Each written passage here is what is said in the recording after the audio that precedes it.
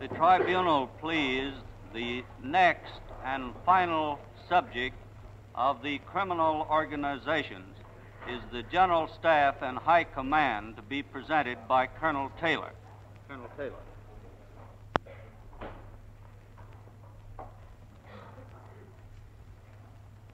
Your Lordship, members of the tribunal. The indictment seeks a declaration of criminality under Articles 9 to 11 of the Charter against 6 groups or organizations.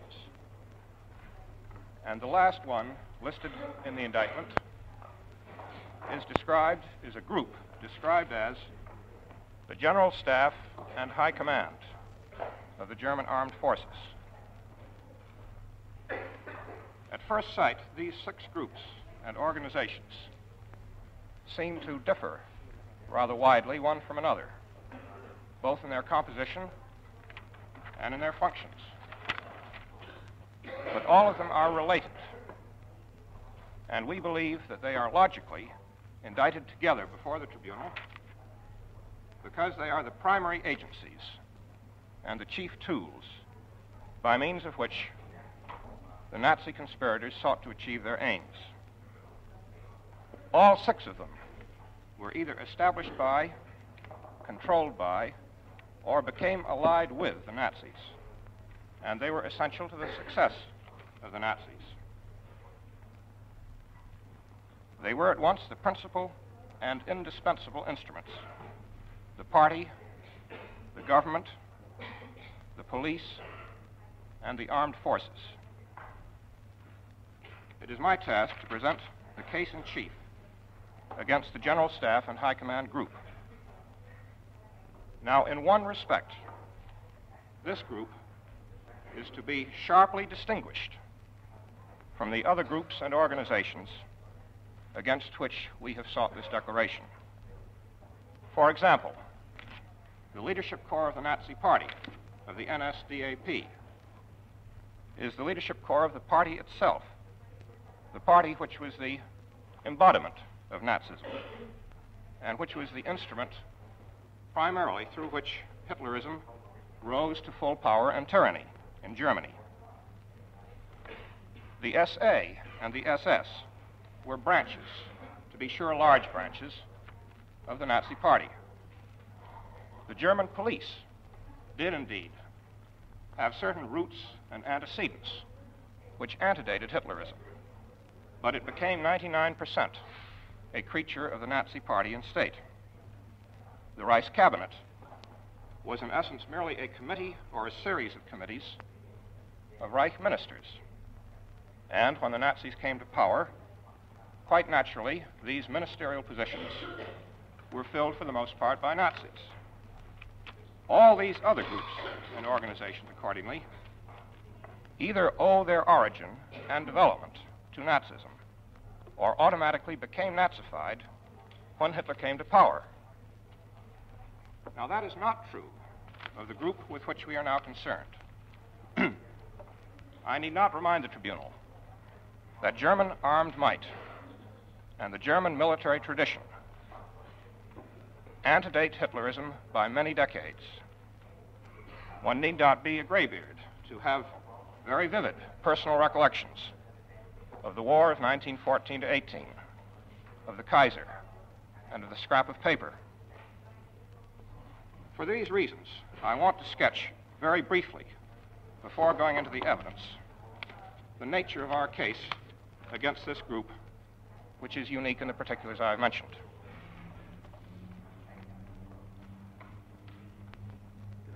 As a result of the German defeat in 1918 and the Treaty of Versailles, the size and the permissible scope of activities of the German armed forces was severely restricted.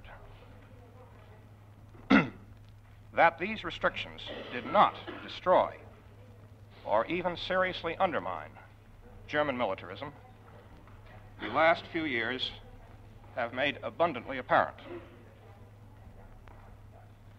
The full flowering of German military strength came about through collaboration collaboration between the Nazis on the one hand and the career leaders of the German armed forces, the professional soldiers, sailors, and airmen.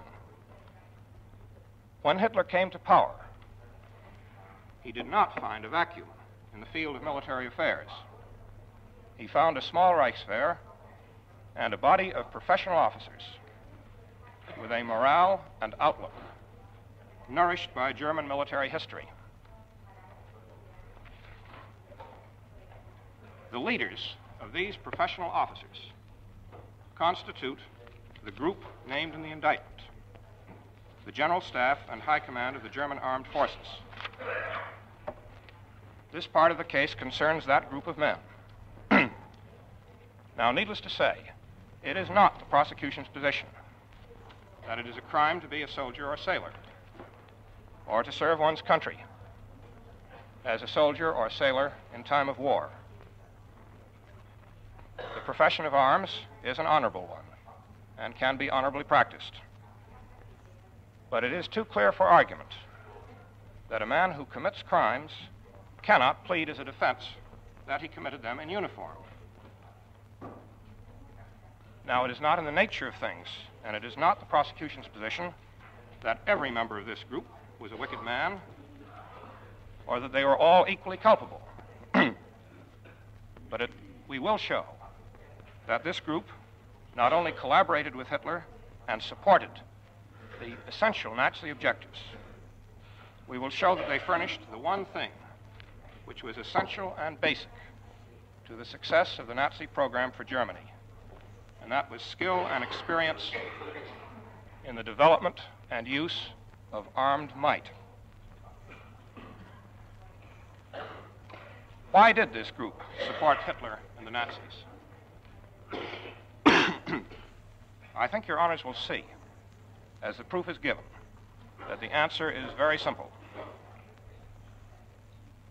The answer is that they agreed with the truly basic objectives of Hitlerism and Nazism, and that Hitler gave the generals the opportunity to play a major part in achieving these objectives. The generals, like Hitler, wanted to aggrandize Germany at the expense of neighboring countries, and were prepared to do so by force or threat of force. Force, armed might, was the keystone of the arch, the thing without which nothing else would have been possible. As they came to power, and when they had attained power, the Nazis had two alternatives: either to collaborate with and expand the small German army, known as the Reichswehr, or to ignore the Reichswehr and build up a separate army of their own. The generals feared that the Nazis might do the latter, and accordingly were the more inclined to collaborate. Moreover, the Nazis offered the generals the chance of achieving much that they wished to achieve by way of expanding German arms and German frontiers. And so, as we will show, the generals climbed onto the Nazi bandwagon. They saw it was going in their direction for the present. No doubt they hoped later to take over the direction themselves. In fact, as the proof will show, ultimately, it was the generals who were taken for a ride by the Nazis. Hitler, in short, attracted the generals to him with the glitter of conquest, and then succeeded in submerging them politically. And as the war proceeded, they became his tools. But if these military leaders became the tools of Nazism, it is not to be supposed that they were unwitting or that they did not participate fully in many of the crimes which we will bring to the notice of the tribunal. The willingness and indeed the eagerness of the German professional officer corps to become partners of the Nazis will be fully developed. Now, Your Lordship, there will be three principal parts to this presentation. There will be first a description of the composition and functioning of the General Staff and High Command Group as defined in the indictment. Next, the evidence in support of the charge of criminality under counts 1 and 2 of the indictment. Finally, the evidence in support of the charges under counts 3 and 4. The members of the tribunal should have before them 3 document books, which have been given the number CC, double C. The first of these books is a series of sworn statements or affidavits which are available to the tribunal in English and in Russian and in French, and which have been available to the defendants in German. The second and third books are the usual type of document books, separated merely for convenience of handling. The second book contains documents in the C and L series, and the third book in the PS and R series. For the convenience of the tribunal, we have handed up a list of these documents in the order in which they will be referred to. The tribunal should also have one other document, and that is a short mimeographed statement entitled Basic Information on the Organization of the German Armed Forces. That has also been handed up in English, Russian, and French, and has also been made available to the Defendant's Information Center in German.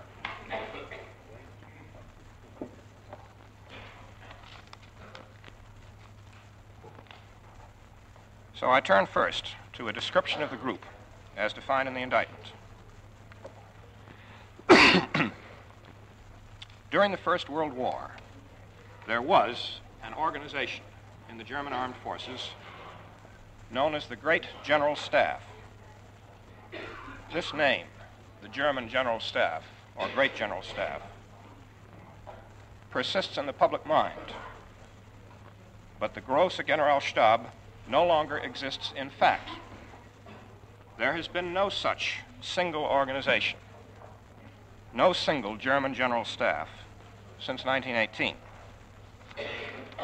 But there has, of course, been a group of men responsible for the policy and the acts of the German Armed Forces. And the fact that these men have no single collective name does not prevent us from collecting them together. Men cannot escape the consequences of their collective acts by combining informally instead of formally. The essence of a general staff or a high command lies not in the name you give it, but in the functions it performs. And the men comprised within the group, as we have defined it in the indictment, do constitute a functional group, welded together by common responsibility of those officers who had the principal authority and responsibility under Hitler for the plans and operations of the German Armed Forces. Let us examine first the general structure and organization of the German Armed Forces, and then look at the composition of the group as specified in the indictment. As I just mentioned, we have prepared a very short written exposition of the organization of the German Armed Forces, which we have handed up to the tribunal. That document contains a short sketch setting forth the basic history and development of the Supreme Command of the German Armed Forces since 1933, and the structure as it emerged after its reorganization in 1938. It also contains a simple chart, which in a few moments will be displayed at the front of the courtroom. It also contains a short glossary of German military expressions, and it contains a comparative table of ranks in the German Army and in the SS, showing the equivalent ranks in the American Army and the equivalent ranks for the German Navy and the British Navy. I may say that military and naval ranks differ slightly among the principal nations, but that by and large they follow the same general pattern and terminology.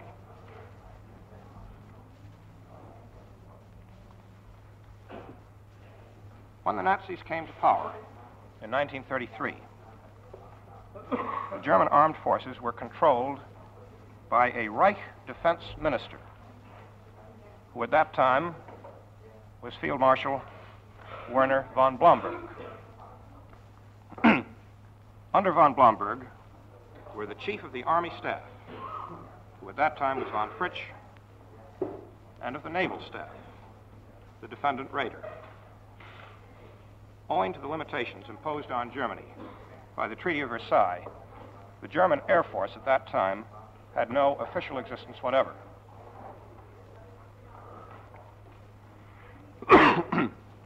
In May 1935, at the time that military conscription was introduced in Germany,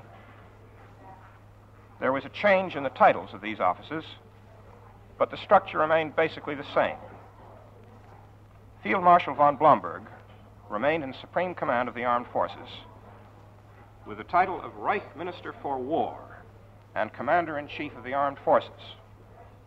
Von Fritsch assumed the title Commander-in-Chief of the Army and Raeder Commander-in-Chief of the Navy. The German Air Force came into official and open existence at about this same time, but it was not put under von Blomberg. It was an independent institution under the personal command of the Defendant Goering, who had the double title of Air Minister and Commander-in-Chief of the Air Force.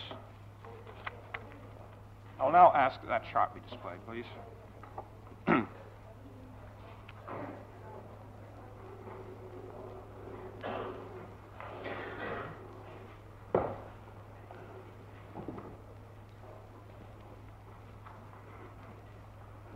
The chart, Your Honors, has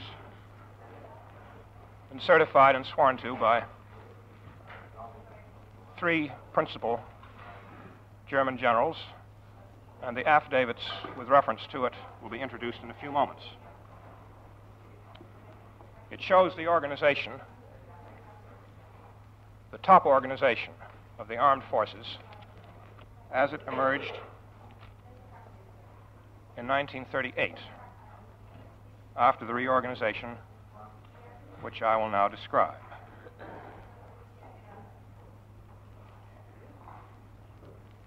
In February 1938,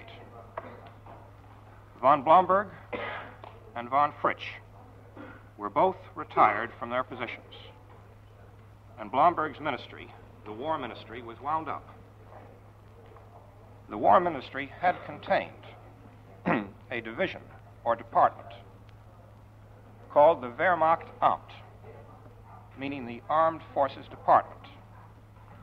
And the function of that department had been to coordinate the plans and operations of the Army and Navy. From this Armed Forces Department was formed a new overall Armed Forces Authority, known as the High Command of the German Armed Forces. That is the box in the center right under Hitler, known in German as Oberkommando der Wehrmacht, and usually known by the initials OKW. Since the Air Force, as well as the Army, was subordinated to OKW, coordination of all armed forces matters was vested in the OKW, which was really Hitler's personal staff for these matters.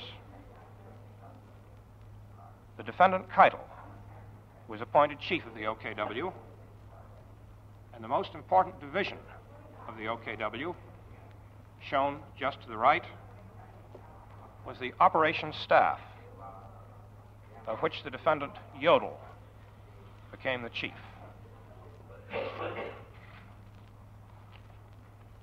Now, this reorganization and the establishment of OKW was embodied in a decree issued by Hitler on the 4th of February, 1938.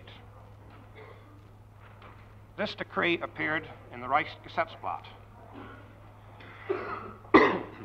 and I invite the court's attention to it by way of judicial notice. Copies are available and I would like to read the decree, which is very short, into the transcript. I quote, "Command authority over the entire armed forces is from now on exercised directly by me personally." That is not a document, Your Honor, because it is a decree from the Reichsgesetzblatt and subject to judicial notice. But copies are available here if the tribunal cares to look at it.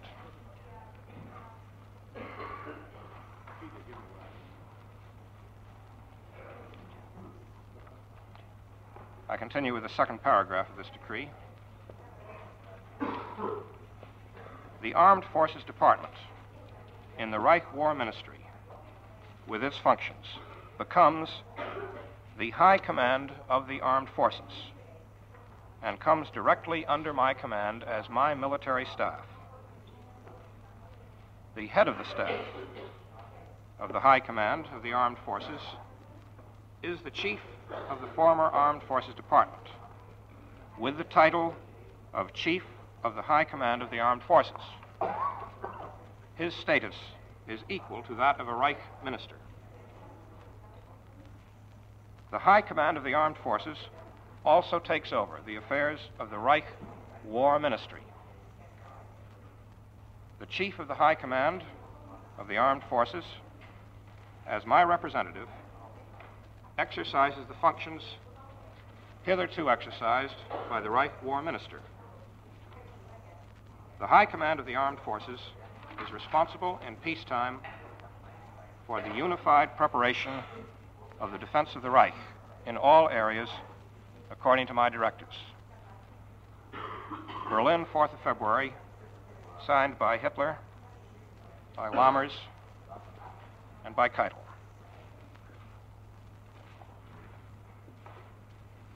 Underneath the OKW come the three supreme commands of the three branches of the armed forces: OKH, OKM, and the Air Force.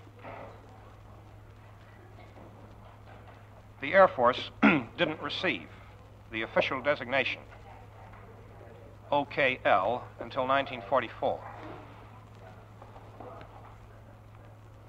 Now, the defendant Raeder remained after 1938 as Commander-in-Chief of the Navy,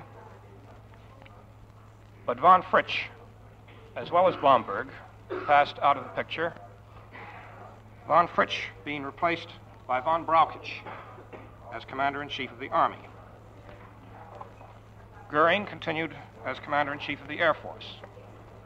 In 1941, von Brauchitsch was replaced as Commander-in-Chief of the Army, that is the first box in the left column, by Hitler himself. And in 1943, Raeder was replaced as Commander-in-Chief of the Navy by the defendant Dönitz.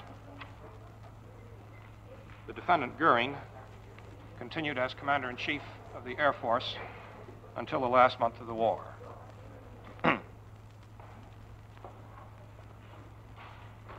OKW, OKH, OKM, and OKL each had its own staff. These four staffs did not have uniform designations. They are the three staffs of the Army, Navy, and Air Force are the three boxes in a horizontal line next to the bottom. The staff of OKW is the little box to the right at the top, bearing the names of Jodl and Varlamont. In the case of OKH, that is the Army, the staff was known as the Generalstab, or General Staff. In the case of OKW, it was known as the Führungsstab, or Operations Staff. But in all cases, the functions were those of a general staff in military parlance. It will be seen, therefore, that in this war, there was no single German general staff, but rather that there were four, one for each branch of the service, and one for the OKW as the overall inter-service Supreme Command.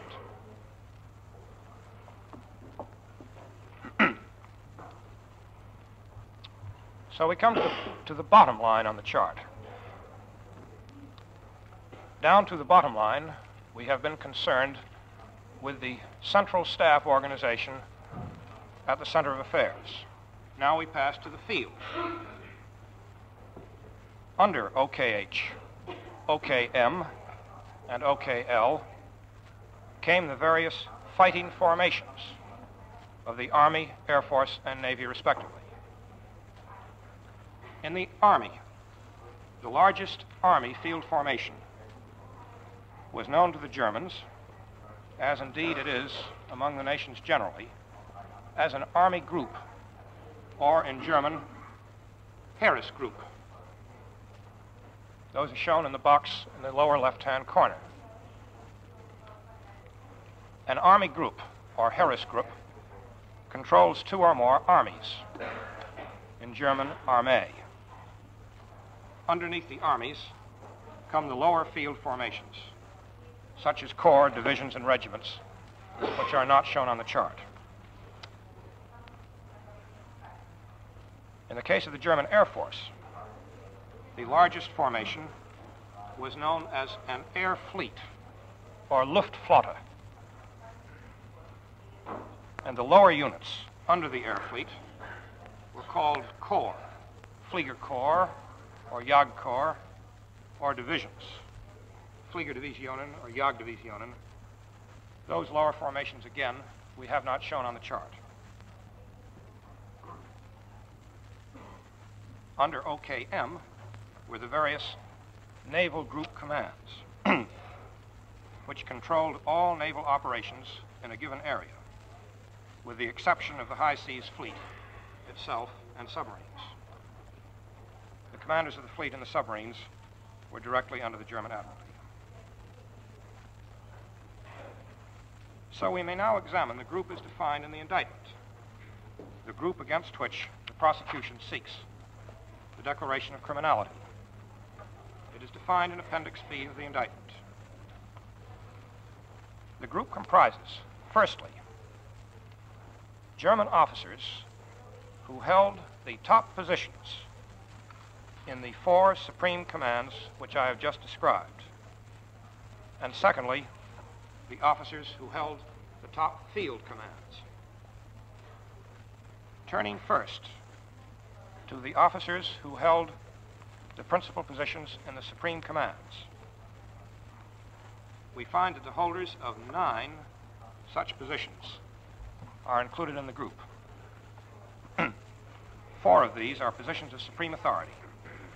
The chief of the OKW, Keitel, the commander-in-chief of the Army, von Brauchitsch and later Hitler, commander-in-chief of the Navy, Raeder and later Dönitz, commander-in-chief of the Air Force, Goering and later von Graun.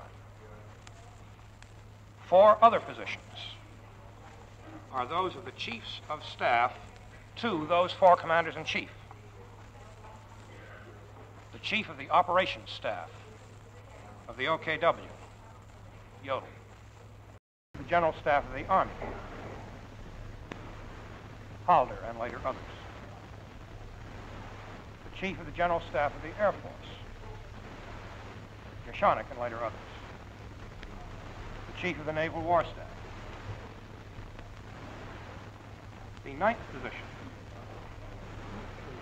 is that of deputy chief of the operations staff of OKW. Throughout most of the war, that was General Varlamont, whose name is shown underneath Jodl's on the chart. The particular responsibility of Jodl's deputy was planning, strategic planning, and for that reason, his office has been included in the group as defined in the indictment. The group named in the indictment includes all individuals who held any of those 9 staff positions between February 1938 and the end of the war in in May 1945. February 1938 was selected as the opening date because it was in that month that the top organization of the German armed forces was reorganized and assumed substantially the form in which you see it there and in which it persisted up to the end of the war. 22 different individuals occupied those 9 positions during that period. And of those 22, 18 are still living.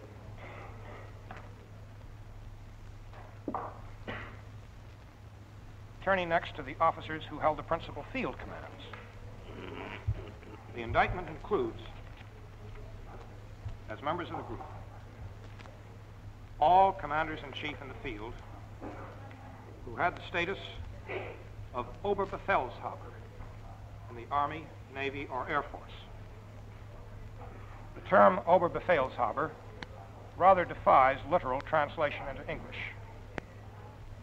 Literally, the components of the word mean over command holder, and we can perhaps best translate it as commander-in-chief. In the case of the Army, commanders of army groups and armies always had the status and title of Oberbefehlshaber. In the Air Force, the commanders-in-chief of air fleets, Luftwaffe, always had the status of an Oberbefehlshaber, though they didn't get the formal designation until 1944. In the Navy, officers holding the senior regional commands, and therefore in control of all naval operations in a given sector, had the status of Oberbefehlshaber. Roughly 110 individual officers had the status of Oberbefehlshaber in the Army, Navy, or Air Force during the period in question. And all but approximately a dozen of them are still alive. The entire General Staff and High Command group, as defined in the indictment, comprises about 130 officers, of whom 114 are believed to be still living. Those figures, of course, are the cumulative total of all officers who at any time belonged to the group during the 7 years and 3 months from February 1938 to May 1945. The number of active members of the group at any one moment is, of course, much smaller.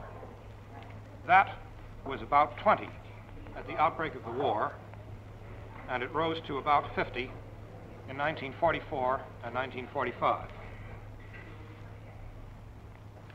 That is to say, that at any one moment of time in 1944, the active group would have consisted of the 9 individuals occupying the 9 staff positions and about 41 Naval, Air Force, or Army commanders-in-chief.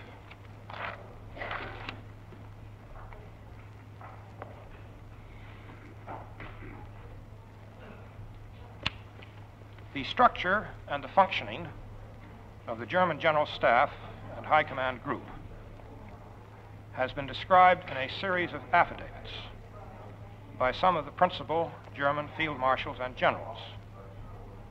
These affidavits are included in Document Book 1. I want to state briefly how these statements were obtained.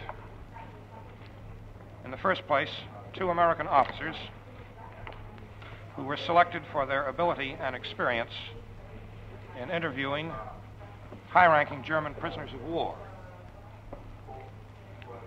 were briefed by an intelligence officer and by trial counsel on the particular problems presented by this part of the case, the organizational side the German armed forces.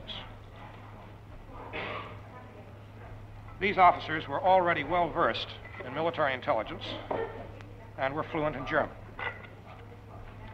It was emphasized that the function of these interrogating officers was merely to inquire into and establish the facts with respect to the organization of the armed forces, and to establish facts on which the prosecution wanted to be accurately informed. The German generals to be interrogated were selected on the basis of the special knowledge which they could be presumed to possess by reason of the positions which they had held in the past. After each interview, the interrogator prepared a report. And from this report, such facts as appeared relevant to the issues before the tribunal were extracted, and a statement embodying them was prepared.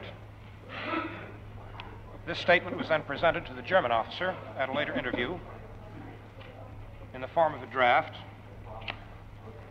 and the German officer was asked whether it was truly reproduced what he had said, and was invited to alter it in any way he saw fit. The object was to procure the most accurate testimony on organizational matters that we could. I will take up these affidavits one by one, and I think the members of the tribunal will see that they fully support the prosecution's description of the group and conclusively establish that this group of officers was in fact the group which had the major responsibility for planning and for directing the operation of the German armed forces. The Soviet and French judges have copies in French and Russian. The defense has been furnished with copies in German. The first of these affidavits is that of Franz Halder,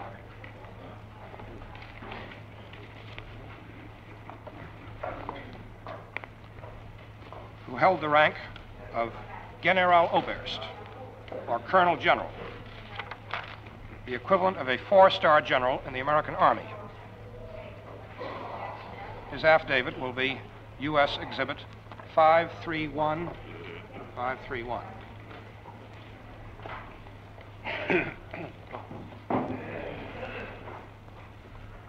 Halder was chief.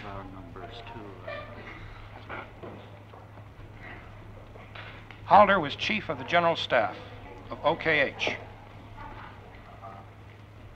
That would be the box second from the bottom on the left-hand side.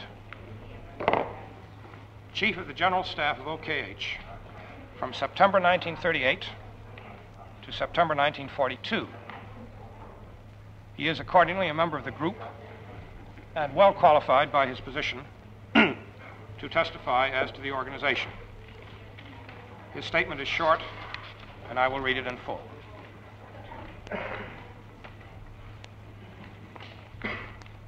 Ultimate authority and responsibility for military affairs in Germany was vested in the head of state, who prior to the 2nd of August, 1934, was Field Marshal von Hindenburg, and thereafter, until 1945, was Adolf Hitler. Specialized military matters were the responsibility of the 3 branches of the armed forces subordinate to the commander-in-chief of the armed forces, at the same time head of state. That is to say, the Army, the Navy, and the Air Force. In practice, supervision within this field was exercised by a relatively small group of high-ranking officers. These officers exercised such supervision in their official capacity and by virtue of their training, their positions, and their mutual contacts. Plans for military operations of the German armed forces were prepared by members of this group according to the instructions of the OKW in the name of their respective commanding officers, and were presented by them to to the Commander-in-Chief of the Armed Forces, at the same time the head of the state. The members of this group were charged with the responsibility of preparing for military operations within their competent fields, and they actually did prepare for any such operations as were to be undertaken by troops in the field. Prior to any operation, members of this group were assembled and given appropriate directions by the head of state. Examples of such meetings are the speech by Hitler to the commanders-in-chief on 22 August 1939, prior to the Polish campaign, and the consultation at the Reich Chancellery on 14 June 1941, prior to the first Russian campaign. The composition of this group and the relationship of its members to each other were as shown in the attached chart. This was, in effect, the General Staff and High Command of the German Armed Forces, signed Halder. The chart to which reference is made is the chart at the front of the room and which was attached to the affidavit. The two meetings referred to in the last paragraph of the affidavit are covered by documents which will be introduced subsequently.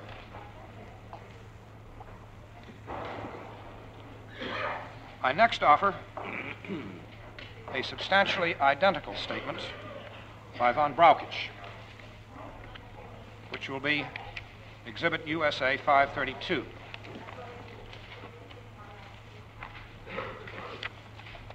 Von Brauchitsch held the rank of Field Marshal and was Commander-in-Chief of the Army from 1938 to 1941, therefore also a member of the group.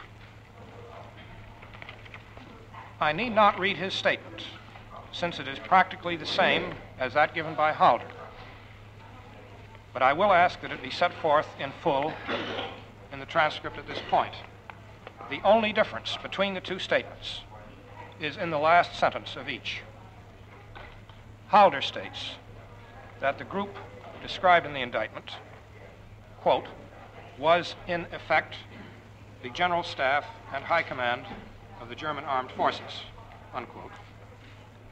Whereas von Brauchitsch puts it a little differently, saying, quote, in the hands of those who filled the positions shown in the chart lay the actual direction of the armed forces, unquote.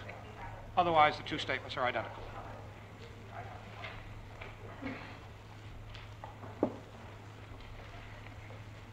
Now, the tribunal will see from these affidavits the chart which is on display at the front of the court and which is contained in the short expository statement has been laid before von Brauchitsch and Halder, and that these two officers have vouched for it under oath as an accurate picture of the top organization of the German Armed Forces.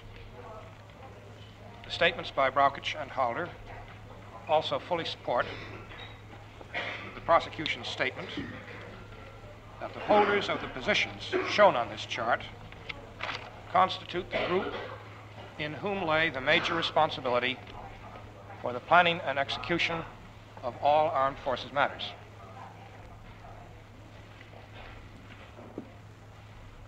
I would now like to offer another affidavit by Halder, which sets forth some of the matters of detail to which I have adverted in describing the group. It is quite short. It's affidavit number 6, which becomes Exhibit USA 533. And I will read it in full into the transcript.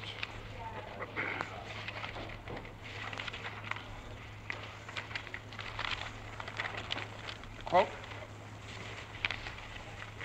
the most important department in the OKW was the operations staff. In much the same way as the General Staff was in the Army and the Air Force, and the Naval War Staff in the Navy. Under Keitel, there were a number of departmental chiefs who were equal in status with Jodl. But in the planning and conduct of military affairs, they and their departments were less important and less influential than Jodl and Jodl's staff. The OKW operations staff was also divided into sections. Of these, the most important was the section of which Varlamont was the chief. It was called the National Defense Section and was primarily concerned with the development of strategic questions. From 1941 onwards, Varlamont, though charged with the same duties, was known as Deputy Chief of the OKW Operations Staff. There was, during World War II, no unified general staff such as the great general staff which operated in World War I. Operational matters for the Army and Air Force were worked out by the group of high-ranking officers described in my statement of 7 November in the Army, General Staff of the Army, and in the Air Force, General Staff of the Air Force. Operational matters in the Navy were, even in World War I, not worked out by the great General Staff, but by the Naval Staff. Signed, Homer. The Tribunal will note that this affidavit is primarily concerned with the functions of the general staffs of the 4 commanders of OKW, OKL, OKM, and OKH, and fully supports the inclusion in the group of the chiefs of staff of the 4 services, as well as the inclusion of Varlamont as deputy chief of the OKW staff because of his strategic planning responsibilities. I have just one other very short affidavit covering a matter of detail. The Tribunal will remember that the highest fighting formation in the German Air Force was known as an air fleet, or Luftflotte, and that all commanders-in-chief of air fleets are included in this group. That is the box in the lower right-hand corner. The commanders of air fleets always had the status of an Oberbefehlshaber, but they were not formally so designated until 1944. These facts are set forth in an affidavit by the son of Field Marshal von Brauchitsch. His son had the rank of Oberst, or colonel, in the German Air Force, and was personal aide to the defendant Goering as Commander-in-Chief of the Air Force. His affidavit is number 9, becomes US 534.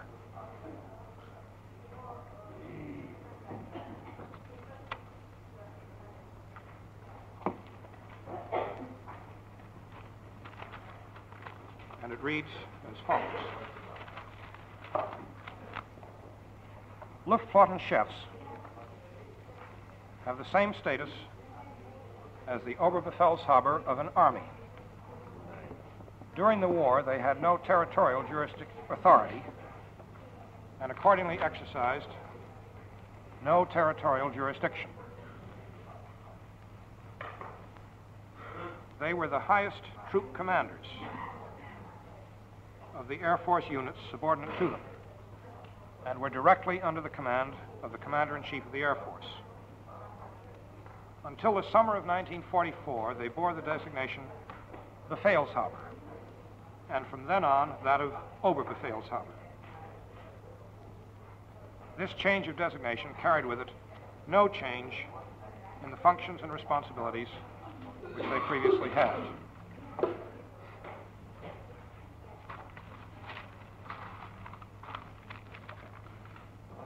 Now, Your Honor, that concludes the description of the composition of the group.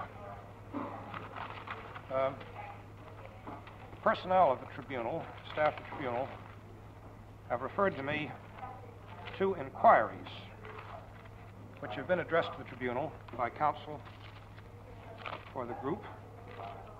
And it seemed to me that it might be appropriate if I disposed of those now. Those inquiries are as to the composition of the group. The letters were turned over to me 2 days ago. The first is from Hofrat Dillman, and he has asked whether the group as defined in the indictment is contingent upon rank, whether it includes officers holding a definite rank, such as Field Marshal or General Oberst. The answer to that is clearly no. As has been pointed out, the criterion of membership in the group is whether one held one of the positions on the chart up there. And one would be in the group if one held one of those positions, no matter what one's rank. Rank is no criterion. In point of fact, I suppose everybody in the group held at least the rank of general in the German army, which is the equivalent of lieutenant general in ours. And he has also asked whether the group includes officers of the so-called General Staff Corps. The answer to that is no. There was, in the German Army, a war academy, and graduates of the war academy were given the branch of service, a branch of service described as the General Staff Corps. They signed themselves Colonel im Generalstab. They functioned largely as adjutants and assistants to staff officers. I suppose there were some thousands of them, 2,000 or 3,000. But they are not included in the group. Many of them were officers of junior rank. They are not named in the indictment. There is no reason, there is no respect in which they are comprehended within the group as defined.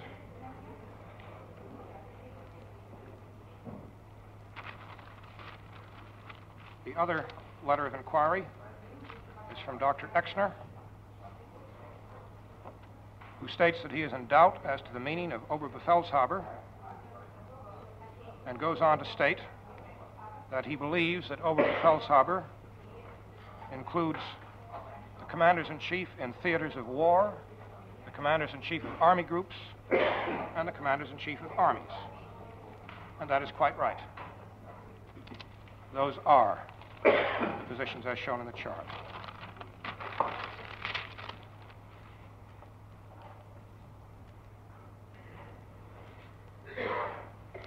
Let us now spend a few minutes examining the way this group worked.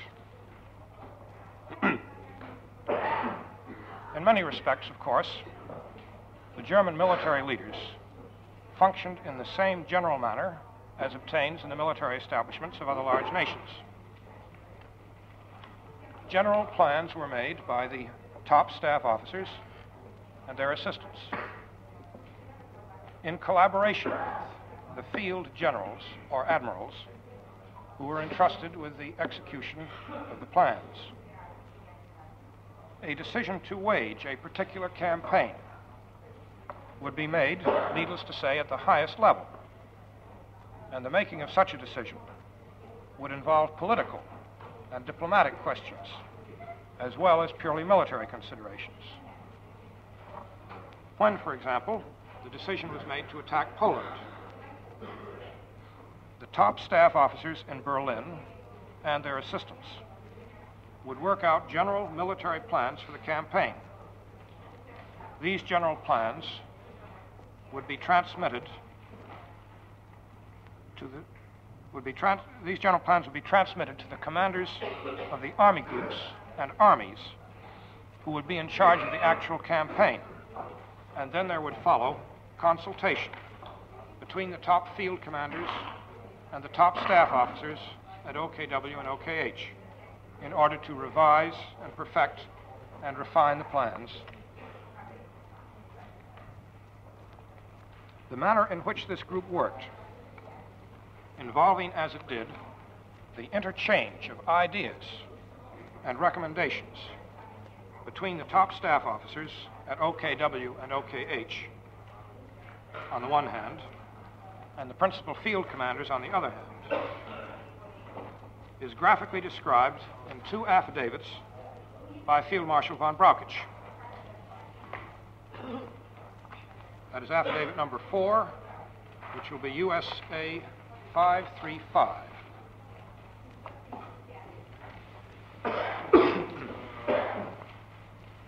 I invite the Tribunal's attention to these and will read them into the transcript.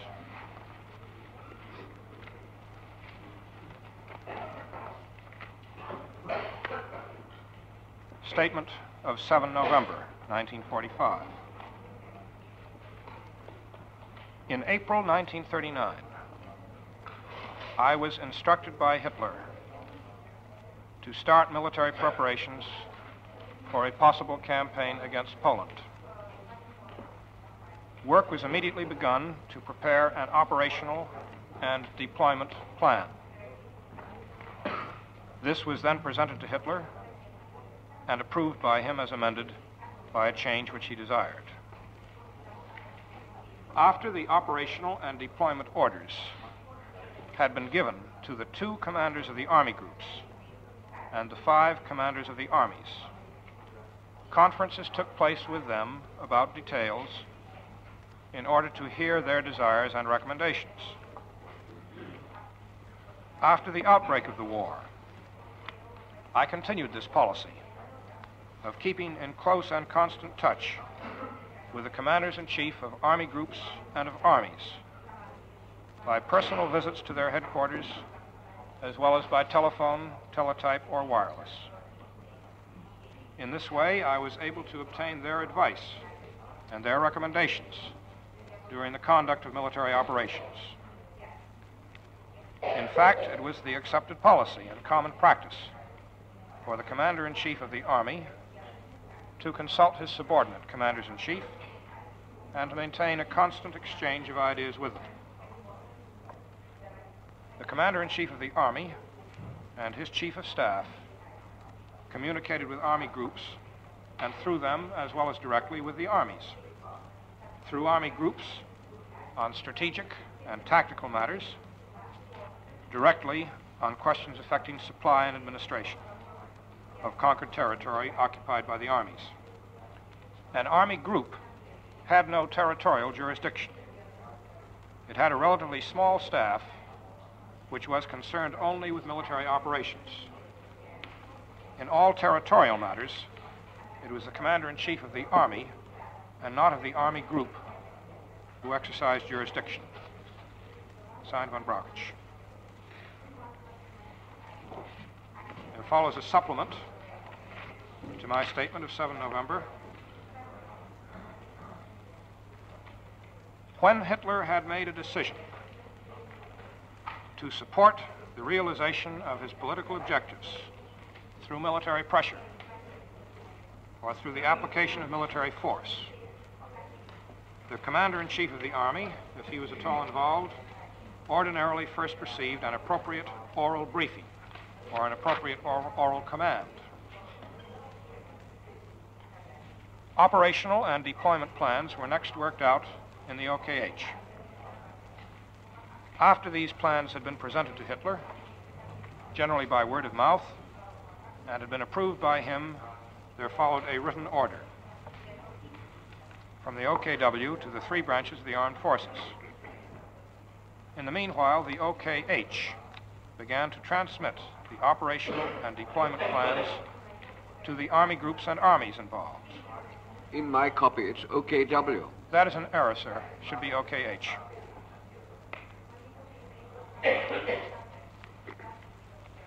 Details of the operational and deployment plans were discussed by the OKH with the commanders-in-chief of the Army groups and armies, and with the chiefs of staff of these commanders.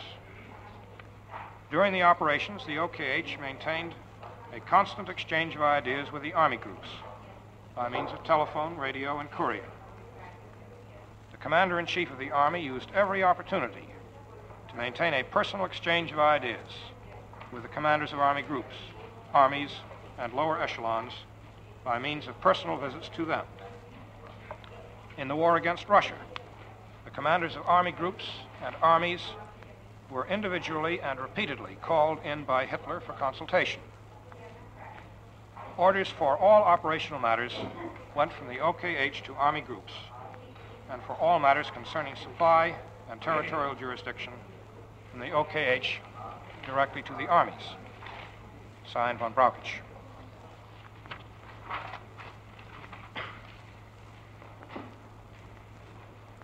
The Oberbefehlshaber in the field, therefore, and in the case of the Army, that means the commanders-in-chief of army groups and armies, participated in planning and directed the execution of the plans, as those affidavits show. The Oberbefehlshaber were also the repositories of general executive power in the areas in which their army groups and armies were operating. In this connection, I invite the court's attention to 447 PS, which is already in evidence as US 135.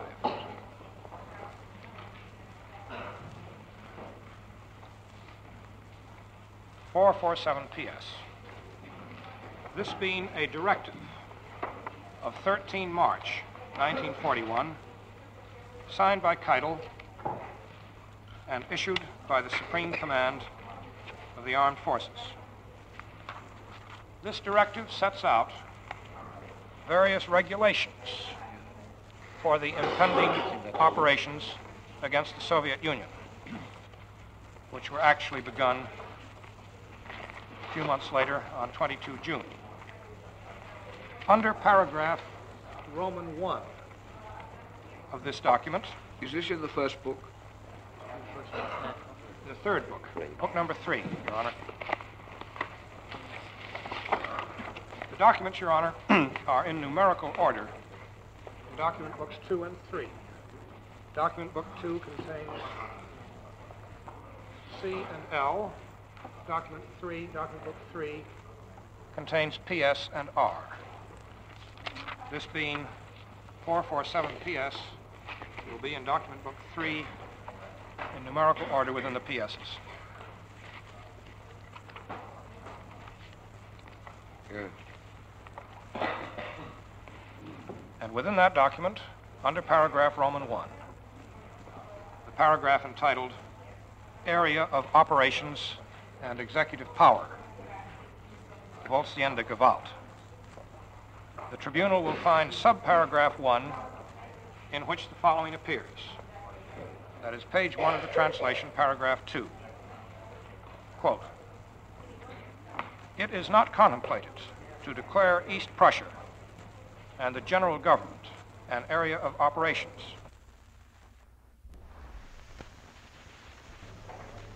However, in accordance with the unpublished Führer orders from 19 and 21 October 1939, the Commander-in-Chief of the Army shall be authorized to take all measures necessary for the execution of his military aim and for the safeguarding of the troops. He may transfer his authority onto the Commanders-in-Chief, that in the original German is Oberbefehlshaber, of the army groups and armies. Orders of that kind have priority over all orders issued by civilian agencies. Your Honors will see that this executive power, with priority over civilian agencies, was vested in the Commander-in-Chief of the Army with authority to transfer it to Commanders-in-Chief of army groups or armies, to wit, the group as defined in the indictment. Further on in the document, under subparagraph 2A, the document states, that is the fourth paragraph on page 1 of the document, the area of operations created through the advance of the Army beyond the frontiers of the Reich and the neighboring countries is to be limited in depth as far as possible. The Commander-in-Chief of the Army has the right to exercise the executive power, Vollziehende Gewalt, in this area. and may transfer his authority onto the commanders-in-chief, Oberbefehlshaber, of the army groups and armies.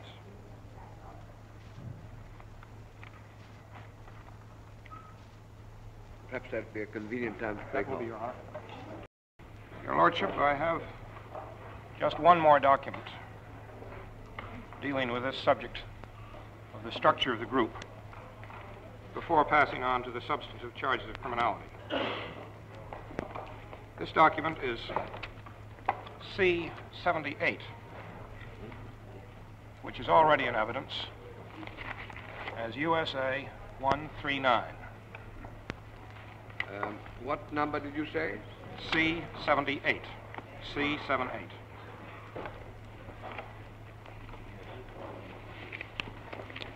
C-78 PS? No, C, Your Honor. C as in Charles. C-78.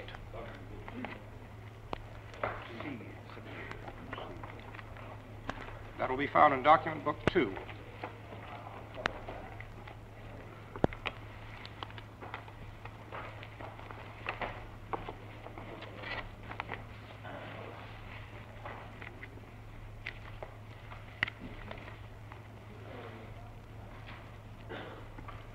This document is the official command invitation to participate in the consultation at the Reich Chancellery on 14 June 1941, 8 days prior to the attack on the Soviet Union. This is one of the meetings that was referred to in the last paragraph of the affidavits by Halder and Braukich, which were read into the record this morning. It is signed by Colonel Schmuth, the chief Wehrmacht adjutant to Hitler, and is dated at Berchtesgaden, 9 June 1941. It begins, Re-Conference Barbarossa, that being the code word for the attack on the Soviet Union. The Fuhrer and Supreme Commander of the Armed Forces has ordered reports on Barbarossa by the commanders of army groups and armies and naval and air commanders of equal rank. End of quotation. That is, as the tribunal will see, once again, the very group specified in the bottom line of the chart on the wall. Army groups, armies, and naval and air commands of similar rank.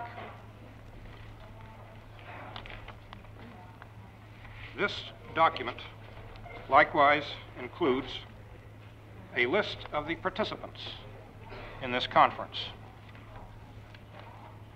And I would just like, in closing on this subject, to run through that list to point out who the participants in this conference were and how closely they parallel the structure of the group as we have defined it in the indictment.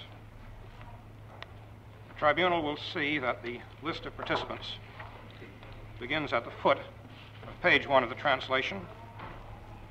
General Field Marshal von Braukich, who was then Commander-in-Chief of the Army and a member of the group. General Halder, who was Chief of the Army Staff, a member of the group. Then 3 subordinates who are not members of the group: Paulus, Heusinger, Gildenfeld. Navy, Captain Wagner, who was Chief of the Operations Division of the Naval War Staff, not a member of the group. From the air side, General Milch, State Secretary and General Inspector of the Air Force, again not a member of the group. Yashanik, Chief of the General Staff of the Air Force and a member of the group, and 2 of his assistants. Passing over the page to the OKW, High Command of the Armed Forces, we find that Keitel, Jodl, Varlamont, all members of the group, were present with an assistant from the General Staff. And then 4 officers from the Office of the Adjutant who were not members of the group. Then we pass to the officers from the field commands. General von Falkenhorst, Army High Command, Norway, a member of the group.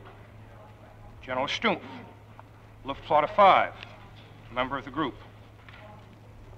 Rundstedt, Reichenau, Stulpnagel, Schobert, Kleist, all from the Army, all members of the group. Air Force, General Lohr, Luftflotte 4, a member of the group. General Fromm and General Udet were not members.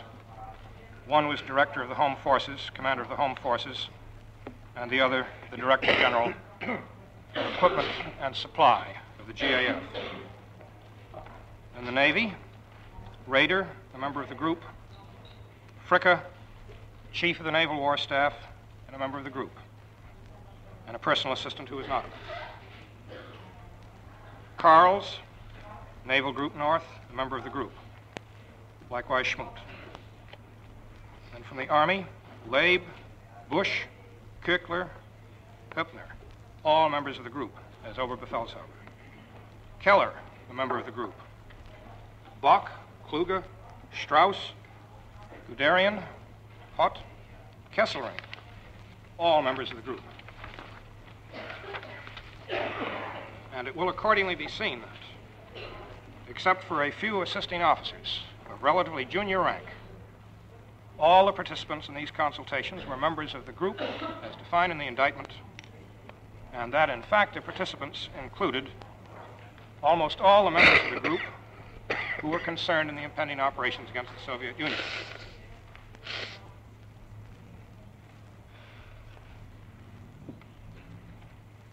I've now concluded the first part of the presentation, to wit, the description of the General Staff and High Command Group and its composition and structure and general manner of functioning. And I turn now to the charges leveled against this group in the indictment. Appendix B charges that this group had a major responsibility for the planning, preparation, initiation, and waging of illegal wars set forth in counts 1 and 2, and for the war crimes and crimes against humanity detailed in counts 3 and 4. In presenting the evidence in support of these charges, we must keep in mind that under the Charter, the group may be declared criminal in connection with any act of which an individual defendant who is a member of the group may be convicted. The General Staff and High Command Group is well represented among the individual defendants in this case. 5 of the individual defendants, or 1/4 of the individuals here, are members of the group. Taking them in the order in which they are listed, the first is the defendant Goering. Goering is a defendant in this case in numerous capacities. He is a member of the General Staff and High Command Group by reason of having been the Commander-in-Chief of the Air Force. From the time when the Air Force first came into the open and was officially established until about 1 month prior to the end of the war. During the last month of the war, he was replaced in this capacity by von Greim, who committed suicide shortly after his capture at the end of the war. Goering is charged with crimes under all counts of the indictment. The next listed defendant, who is a member of the group, is Keitel. He and the remaining 3 defendants are all 4 of them, in this case, primarily or solely in their military capacities, and all 4 of them are professional soldiers or sailors. Keitel was made Chief of the High Command of the German Armed Forces, or OKW, when the OKW was first set up in 1938. And he remained in that capacity throughout the period in question. He held the rank of Field Marshal throughout most of this period, and in addition to being the chief of OKW, he was a member of the Secret Cabinet Council and of the Council of Ministers for the Defense of the Reich. Keitel is charged with crimes under all 4 counts. The defendant, Jodl, is a career soldier. He was an Oberstleutnant, or lieutenant colonel, when the Nazis came to power, and ultimately attained the rank of Generaloberst, or Colonel General. He became chief of the operations staff of the Wehrmacht and continued in that capacity throughout the war. He also is charged with crimes under all 4 counts. The other 2 defendants, who are members of this group, are from the nautical side. The defendant Raeder is, in a sense, the senior member of the entire group, having been commander-in-chief of the German Navy as early as 1928. He attained the highest rank in the German Navy, Gross Admiral. He retired from the Supreme Command of the Navy in 1943, in January, and was replaced by Dönitz. Raeder is charged under counts 1, 2, and 3 of the indictment. The last of the 5 defendants, Dönitz, was a relatively junior officer when the Nazis came to power. During the early years of the Nazi regime, he specialized in submarine activities and was in command of the U-boat arm when the war broke out. He rose steadily in the Navy and was chosen to succeed Raeder when the latter retired in 1943. Dönitz then became C&C of the Navy and attained the rank of Gross Admiral. When the German armed forces collapsed near the end of the war, Dönitz succeeded Hitler as head of the German government. He is charged under counts 1, 2, and 3 of the indictment. 4 of these 5 defendants are reasonably typical of the group as a whole. We must accept the defendant Goering, who is primarily a Nazi Party politician, nourishing a hobby for aviation as a result of his career in 1914 to 18. But the other 4 made soldiering or sailoring their life work. They collaborated with and joined in the most important adventures of the Nazis, but they were not among the early party members. They differ in no essential respect from the other 125 members of the group. They are no doubt abler men in certain respects. They rose to the highest positions in the German armed forces, and all but Jodl attained the highest rank.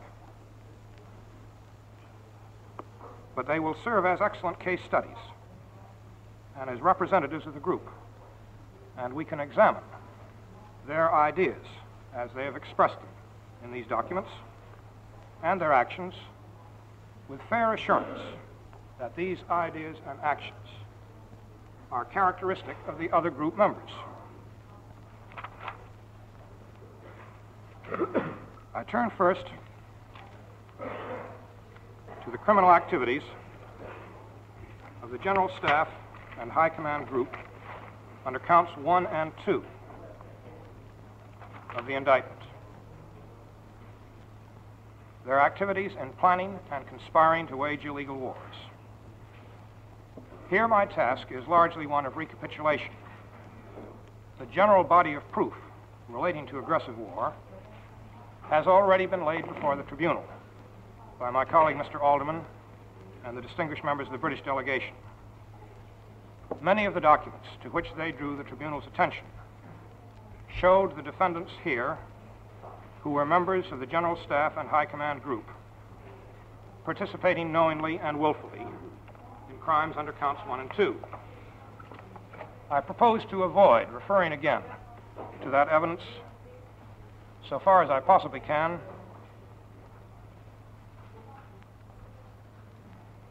but I must refer to 1 or 2 of them again, and to focus the tribunal's attention on the part which the General Staff and High Command Group played in aggressive war crimes.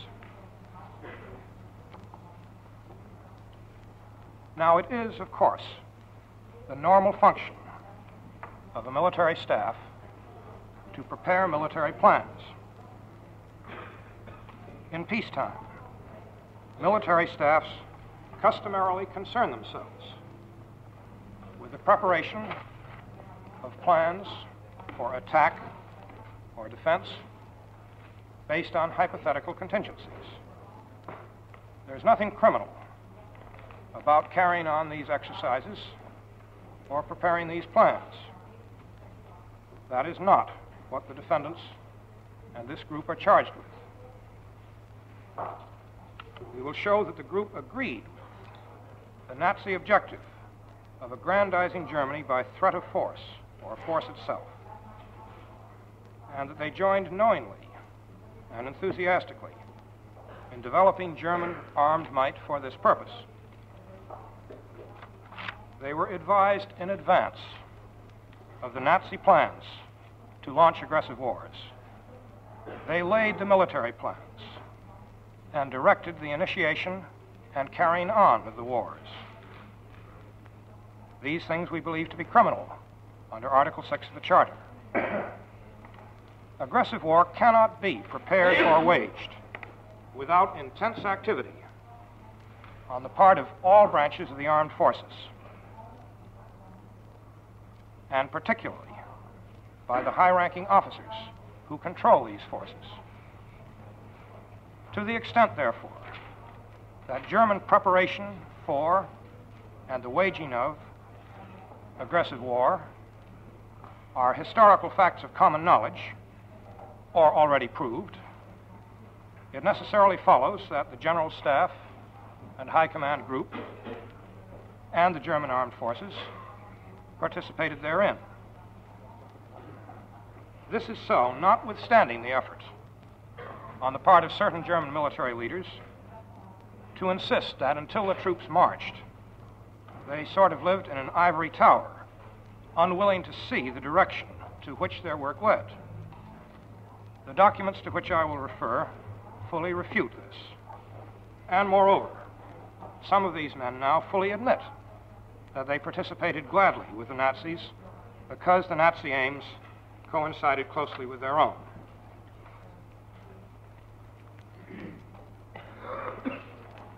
I think that the documents which Mr. Alderman read into the transcript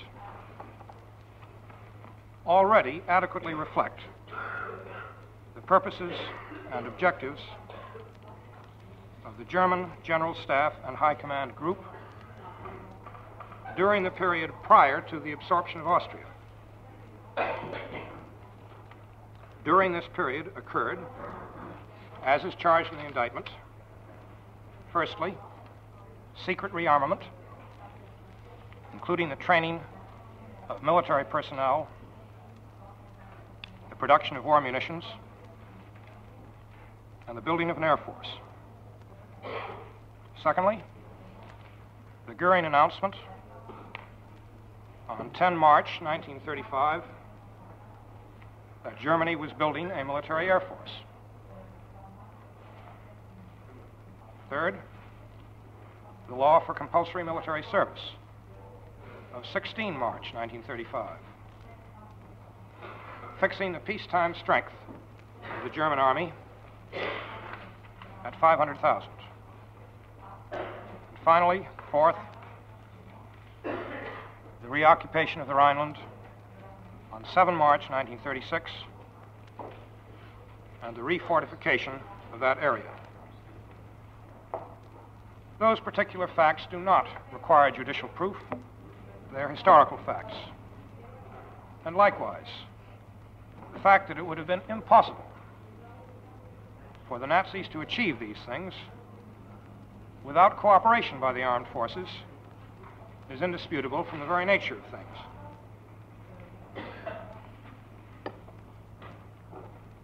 Mr. Alderman described to the tribunal and read from numerous documents which illustrate these events.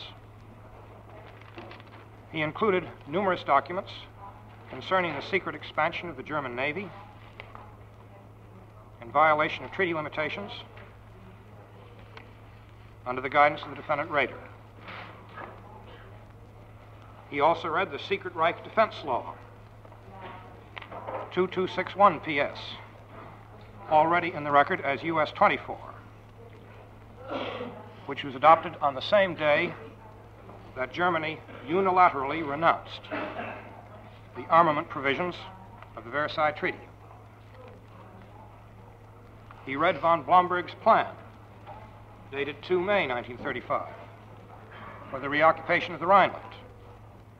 That is C-159, US 54, and Blomberg's orders under which the reoccupation was actually carried out.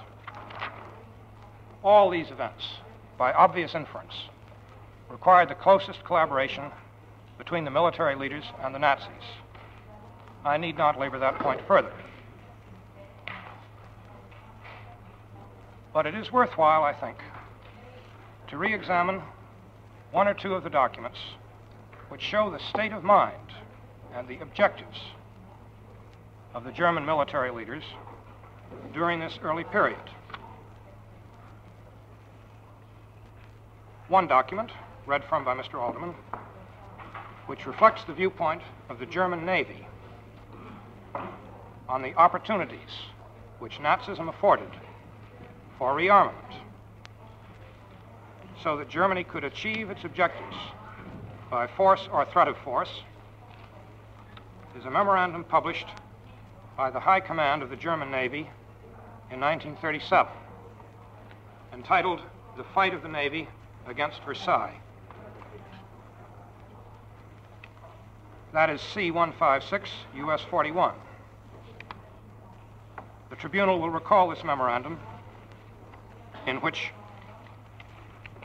this official publication of the German Navy stated that only with the assistance of Hitler had it been possible to create the conditions for rearmament. The defendant Jodl has stated this better than I could possibly put it in his speech to the Gauleiters on 7 November 1943. That is in document L-172, US 34, from which Mr. Alderman read at length.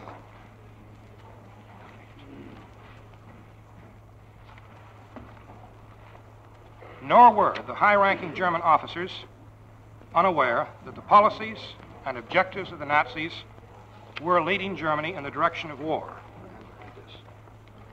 I invite the court's attention to document C-23, which is already in the record as US 49.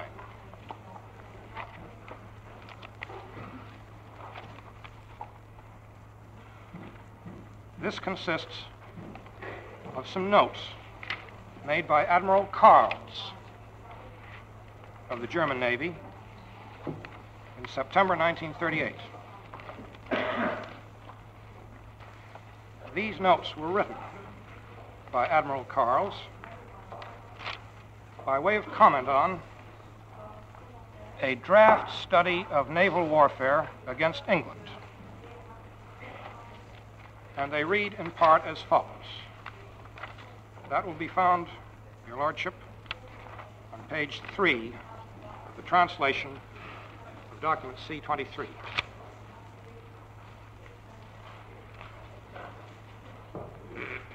There is full agreement with the main theme of the study. 1. If, according to the Führer's decision, Germany is to acquire a position as a world power, she needs not only sufficient colonial possessions, but also secure naval communications and secure access to the ocean. 2. Both requirements can only be fulfilled in opposition to Anglo-French interests and would limit their position as world powers. It is unlikely that they can be achieved by peaceful means. The decision to make Germany a world power therefore forces upon us the necessity of making the corresponding preparations for war. 3.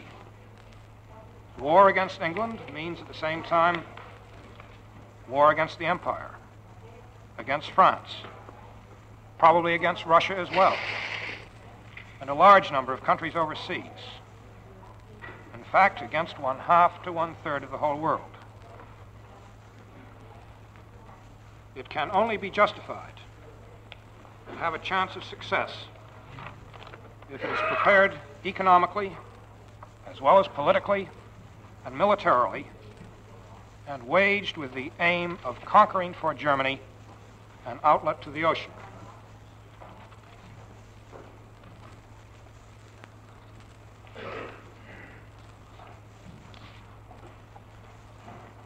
Let us turn to the Air Force. Having seen what the viewpoint of the Navy was, parts of the German Air Staff during this pre-war period were developing even more radically aggressive plans for the aggrandizement of the Reich. Document L-43, GB 29, is a study prepared by the chief of a branch of the General Staff of the Air Force called the Organization Staff. The study in question is a recommendation for the organization of the German Air Force in future years up to 1950. The recommendation is based on certain assumptions. And one assumption was that by 1950, the frontiers of Germany would be as shown on the map, which was attached as an enclosure to this study. There is only one copy of the map available, Your Honors, to be handed around. Court will note on this map that Austria, Czechoslovakia, Hungary, Poland, and the Baltic coast up to the Gulf of Finland are all included within the borders of the Reich.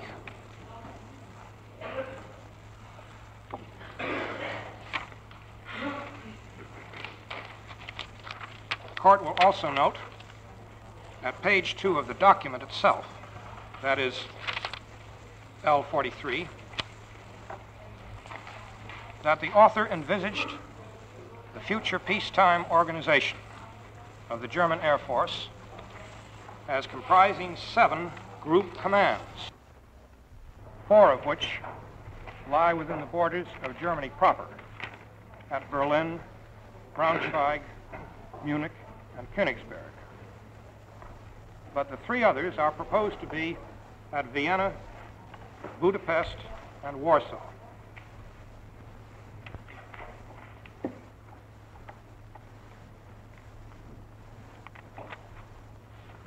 Before turning to particular acts of aggression by the German armed forces, I want to stress once more the basic agreement and harmony between the Nazis and the German military leaders. Without this agreement on objectives, there might never have been a war. In this connection, I want to direct the Tribunal's attention to an affidavit number 3 in Document Book 1, which will be USA 536 by von Blomberg, formerly Field Marshal, Reich War Minister, and Commander-in-Chief of the German Armed Forces until February 1938. I will read the affidavit into the transcript. From 1919, and particularly from 1924, 3 critical territorial questions occupied attention in Germany. These were the questions of the Polish corridor, the Ruhr, and Memel.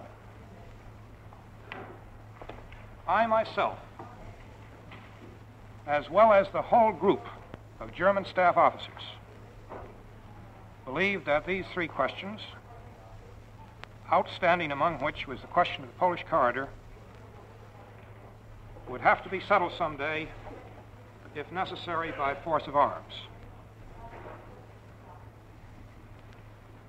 About 90% of the German people were of the same mind as the officers on the Polish question. A war to wipe out the desecration involved in the creation of the Polish corridor and to lessen the threat to separated East Prussia, surrounded by Poland and Lithuania, was regarded as a sacred duty, though a sad necessity. This was one of the chief reasons behind the partially secret rearmament, which began about 10 years before Hitler came to power and was accentuated under Nazi rule. Before 1938 to 39, the German generals were not opposed to Hitler. There was no reason to oppose Hitler, since he produced the results which they desired. After this time, some generals began to condemn his methods and lost confidence in the power of his judgment. However, they failed as a group to take any definite stand against him, although a few of them tried to do so, and as a result had to pay for this with their lives or their positions. Shortly before my removal from the post of Commander-in-Chief of the Armed Forces in January 1938, Hitler asked me to recommend a successor. I suggested Goering, who was the ranking officer, but Hitler objected because of his lack of patience and diligence. I was replaced as Commander-in-Chief of the Armed Forces by no officer, but Hitler personally took over my function as commander. Keitel was recommended by me as a chef de bureau. As far as I know, he was never named commander of the armed forces, but was always a chief of staff under Hitler, and in effect conducted the administrative functions of the Ministry of War. At my time, Keitel was not opposed to Hitler, and therefore was qualified to bring about a good understanding between Hitler and the armed forces, a thing which I myself desired and had furthered as Reichswehrminister and Reichskriegminister. To do the opposite would have led to a civil war, for at that time the mass of the German people supported Hitler. Many are no longer willing to admit this, but it is the truth. As I heard, Keitel did not oppose any of Hitler's measures. He became a willing tool in Hitler's hands for every one of his decisions. He did not measure up to what might have been expected of him.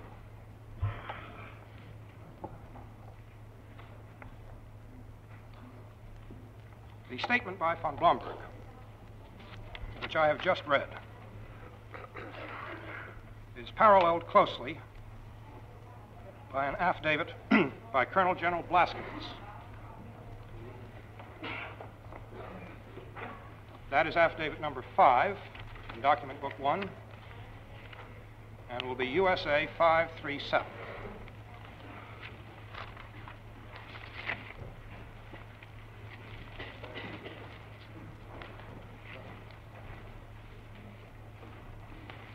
Blaskowitz commanded an army in the campaign against Poland and in the campaign against France. He subsequently took command of an Army Group G, in southern France, and at the end of the war, he was in command of Army Group H, which had retreated beyond the Rhine. The first 3 paragraphs of his affidavit are substantially identical with the first 3 paragraphs of Blomberg's. And since they're available in all languages for expedition, I will start reading with paragraph 4, where the affidavit is on a different subject. After the annexation of Czechoslovakia, we hoped that the Polish question would be settled in a peaceful fashion through diplomatic means, since we believed that this time France and England would come to the assistance of their ally. As a matter of fact, we felt that if political negotiations came to nothing, the Polish question would unavoidably lead to war. That is, not only with Poland herself, but also with the Western powers. When in the middle of June, I received an order from the OKH to prepare myself for an attack on Poland, I knew that this war came even closer to the realm of possibility. This conclusion was only strengthened by the Führer's speech on 22 August on the Obersalzberg, when it clearly seemed to be an actuality. Between the middle of June 1939 and 1 September 1939, the members of my staff who were engaged in preparations participated in various discussions which went on between OKH and the Army Group. During these discussions, such matters of a tactical, strategical, and general nature were discussed as had to do with my future position as Commander-in-Chief of the 8th Army during the planned Polish campaign. During the Polish campaign, particularly during the Kutno operations, I was repeatedly in communication with the Commander-in-Chief of the Army, and he, as well as the Führer, visited my headquarters. In fact, it was the common practice for commanders-in-chief of army groups and of armies to be asked from time to time for estimates of the situation and for their recommendations by telephone, teletype, or wireless, as well as by personal calls. These front commanders-in-chief thus actually became advisors to the OKH in their own field, so that the positions shown in the attached chart embraced that group which was the actual advisory council of the High Command of the German Armed Forces. The Tribunal will note that the latter part of this affidavit, like those of Halder and Braukich, vouches for the accuracy of the structure and organization of the General Staff and High Command Group as described by the prosecution. The Tribunal will also note that the Blomberg affidavit and the first part of the Blaskowitz affidavit make it clear beyond question that the military leaders of Germany knew of, approved, supported, and executed plans for the expansion of the armed forces beyond the limits set by treaties, that the objectives which they had in mind are obvious, that in these documents and affidavits we see the Nazis and the generals in agreement upon the basic objective of aggrandizing Germany by force or threat of force, and collaborating to build up the armed might of Germany in order to make possible the subsequent acts of aggression. We turn now to an examination of those particular acts of aggression which have already been described to the Tribunal in general, with the particular purpose of noting participation in these criminal acts by the General Staff and High Command Group.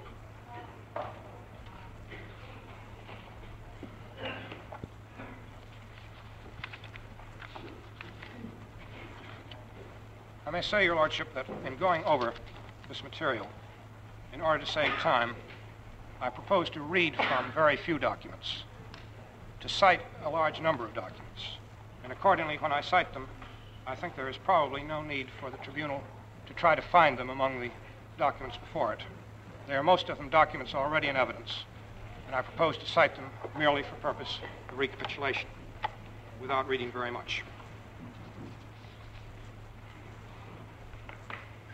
The Tribunal will recall that Mr. Alderman read into the transcript portions of a document, 386 PS, US 25, consisting of notes by Colonel Husbach on a conference which was held in the German Chancellery in Berlin on the 5th of November, 1937. Hitler presided at this conference, which is a small and highly secret one, and the only other participants were the four principal military leaders and the Minister of Foreign Affairs, the defendant Neurath. The four chief leaders of the armed forces, Blomberg, who was then Reich Minister for War, and the commanders-in-chief of the three branches of the armed forces, von Fritsch for the Army, Raeder for the Navy, Goering for the Air Force, were present. Hitler embarked on a general discussion of Germany's diplomatic and military policy and stated that the conquest of Austria and Czechoslovakia was an essential preliminary for the improvement of our military position and in order to remove any threat from the flanks. The military and political advantages which were envisaged included the acquisition of a new source of food, shorter and better frontiers, the release of troops for other tasks, and the possibility of forming new divisions from the population of the conquered territories. Blomberg and von Fritsch joined in the discussion,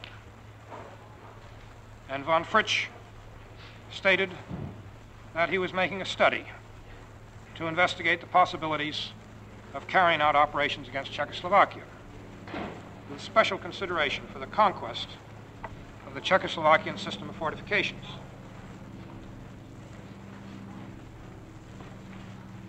The following spring, March 1938, the German plans with respect to Austria came to fruition.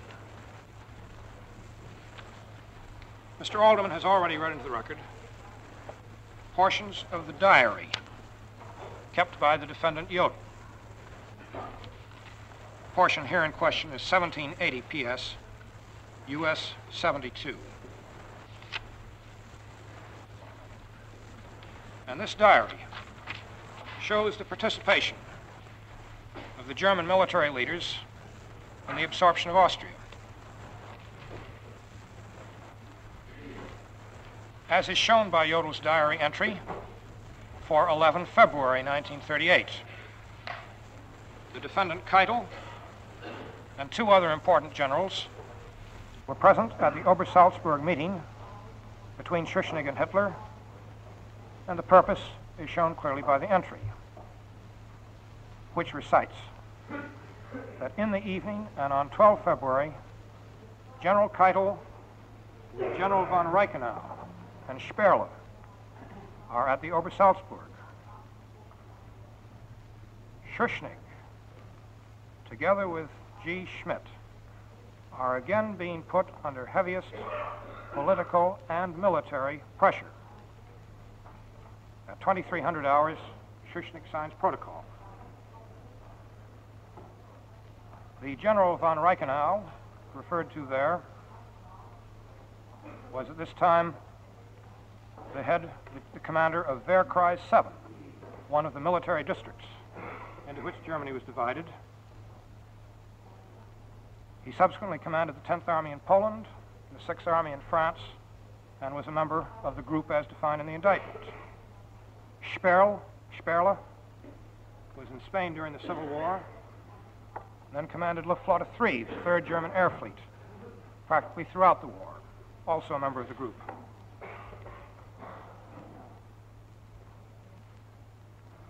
2 days later, Keitel and other military leaders were preparing proposals to be submitted to Hitler, which would give the Austrian government the impression that Germany would resort to force unless the Schuschnigg Agreement was ratified in Vienna.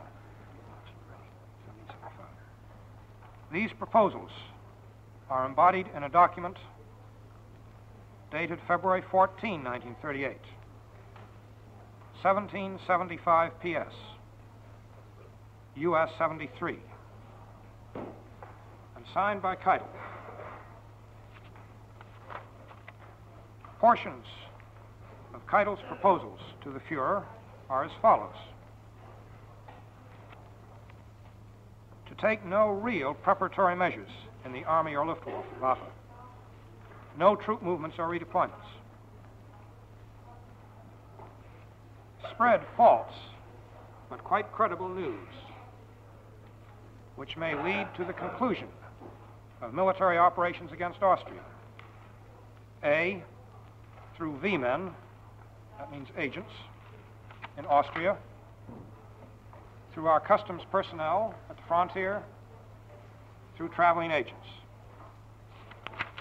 And passing down the document to Arabic 4, Keitel proposed, quote, order a very active make-believe wireless exchange in Wehrkreis 7 and between Berlin and Munich. 5, real maneuvers, training flights, and winter maneuvers of the mountain troops near the frontier. 6, Admiral Canaris has to be ready beginning on February 14th in the Service Command Headquarters in order to carry out measures given by order of the Chief of OKW. End of quote. As Jodel's diary shows, under the entry for 14 February, these deceptive maneuvers were very effective and created in Austria the impression that these threats of force might be expected to create. About a month later, armed intervention was precipitated by Schuschnigg's decision to hold a plebiscite in Austria. Hitler ordered mobilization in accordance with the pre-existing plans for the invasion of Austria, these plans being known as Case Otto, in order to absorb Austria and stop the plebiscite. Jodel's diary, under the entry for 10 March 1938, tells us as follows. That is at page 2 of the document. Let's go on.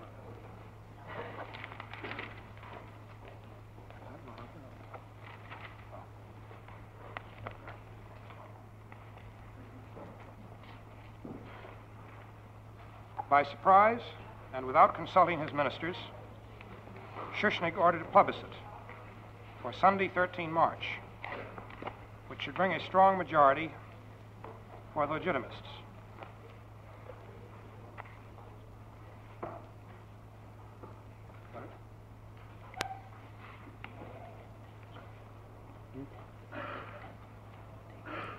They have the date 10 March. 10 March.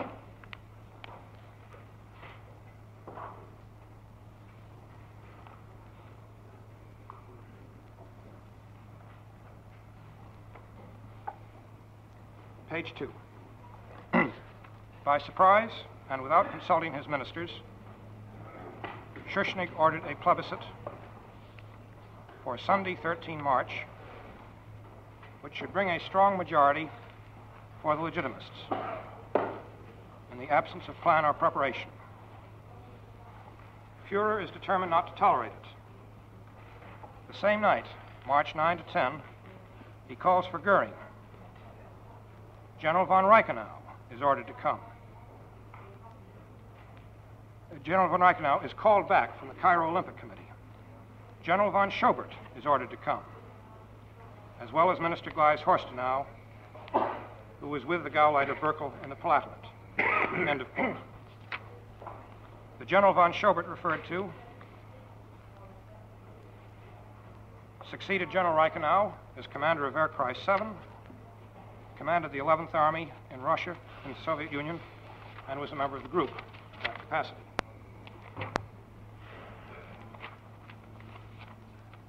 The invasion of Austria differs from the other German acts of aggression in that the invasion was not closely scheduled and timed in advance. This is the case simply because the invasion was precipitated by an outside event, that being Schuschnigg's order for the plebiscite.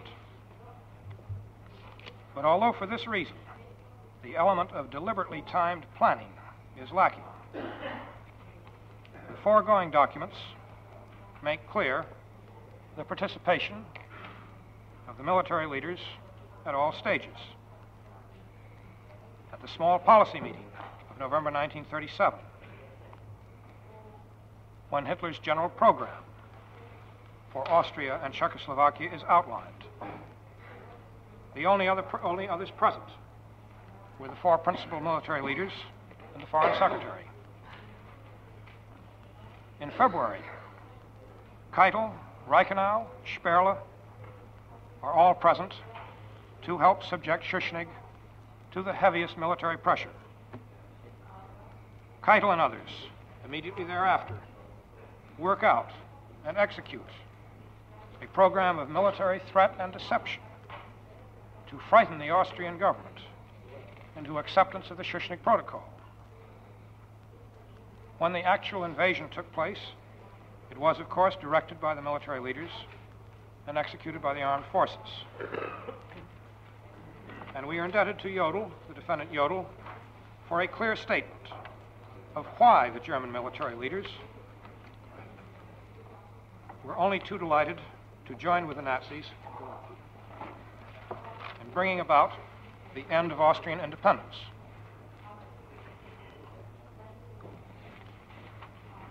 In his lecture in November 1943 to the Gauleiters, which appears in L172, which is US 34, Jodl explained, that is at page 5, paragraph 3 of the translation. I quote, "The Austrian Anschluss, in its turn, brought with it not only fulfillment of an old national aim, but also had the effect both of reinforcing our strategic position, our fighting strength, and of materially improving our strategic position. Whereas up to then, the territory of Czechoslovakia had projected in a most menacing way right into Germany, wasp waste in the direction of France, and an air base for the Allies, in particular Russia, Czechoslovakia herself was now enclosed by pincers. Its own strategic position had now become so unfavorable that she was bound to fall a victim to any attack pressed home with rigor before effective aid from the West could be expected to arrive.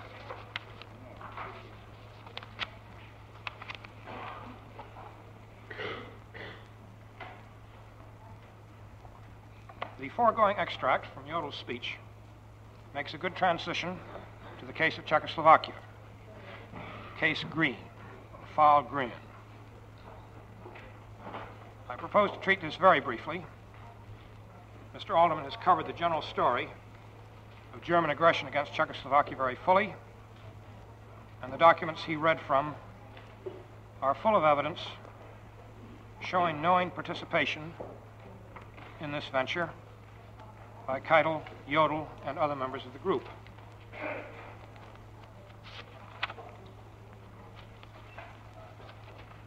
Once again, the Hossbach minutes of the conference between Hitler and the four principal German military leaders, 386 PS US 25, may be called to mind. Austria and Czechoslovakia were then listed as the most proximate victims of German aggression.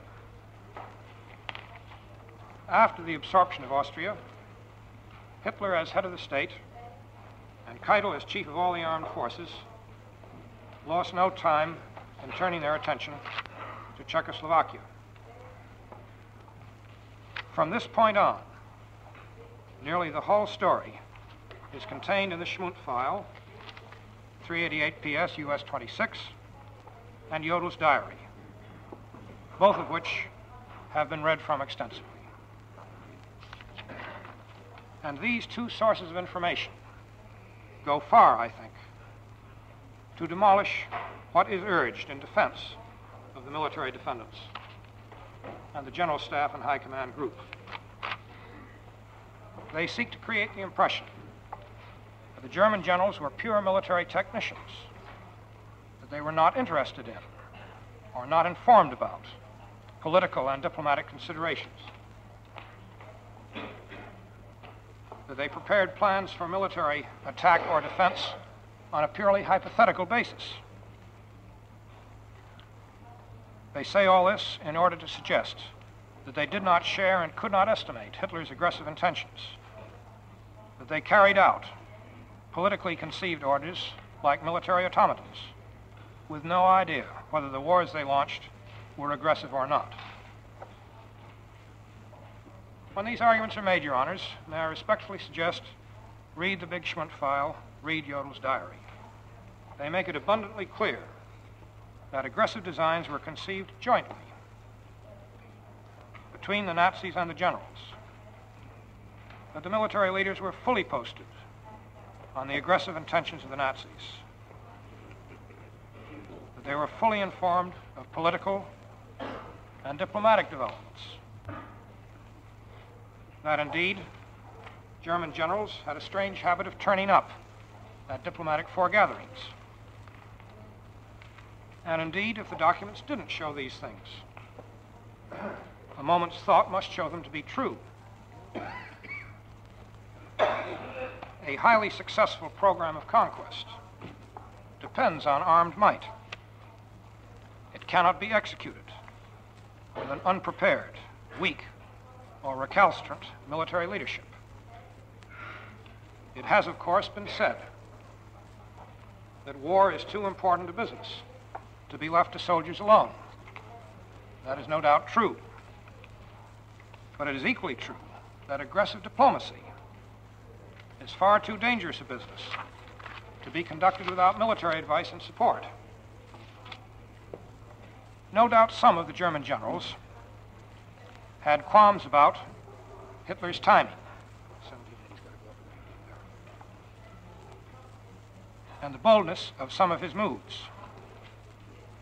Some of these doubts are rather interestingly reflected in an entry from Jodel's diary, which has not yet been read. That is 1780 PS again, the entry for 10 August 1938.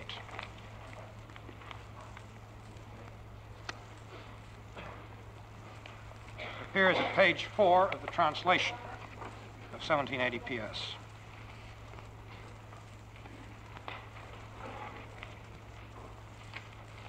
10 August 1938.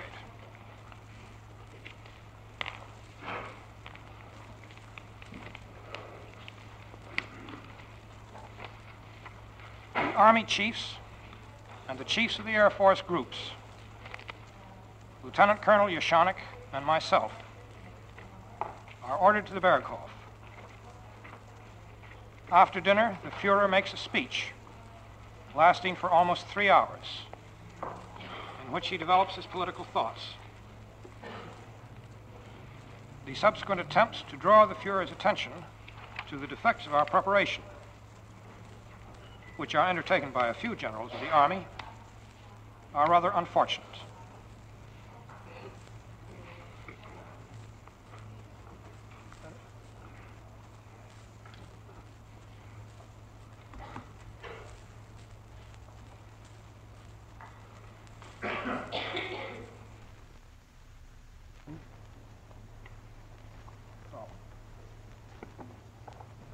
This applies especially to the remarks of General Wittersheim, in which, to top it off, he claims to quote from General Adams that the Western fortifications can be only held for 3 weeks. The Fuhrer becomes very indignant and flames up. bursting into the remark that in such a case, the whole army would not be good for anything. I assure you, General, the position will not only be held for 3 weeks, but for 3 years. The cause of this despondent opinion, which unfortunately enough is held widely within the Army staff, is based on various reasons. First of all, it, the General Staff, is restrained by old memories. Political considerations play a part as well, instead of obeying and executing its military mission. That is certainly done with traditional devotion, but the vigor of the soul is lacking because in the end they do not believe in the genius of the Fuhrer. And one does perhaps compare him with Charles XII. And since water flows downhill, this defeatism may not only possibly cause immense political damage, for the opposition between the general's opinion and that of the Fuhrer is common talk,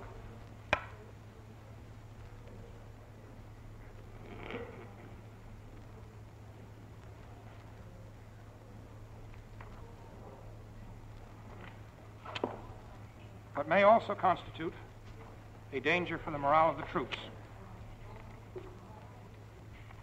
But I have no doubt that the Fuhrer will be able to boost the morale of the people in an unexpected way when the right moment comes. End of quote. Shall we break off now for 10 minutes?